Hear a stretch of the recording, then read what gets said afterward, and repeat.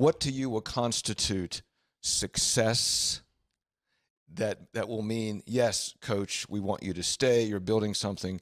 Where's the line there? I have never once talked about expectations in terms of a win total. I just think there's too much that can be influenced by that. You can hit that win total and not feel good about where the program is.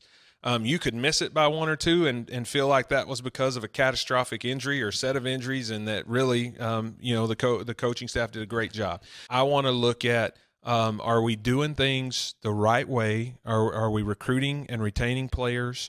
Do we play football that's disciplined football? And do we feel like that the momentum is there for us to continue to build? And I'm not hiding from that. I've been pretty clear that we know we got to win more games.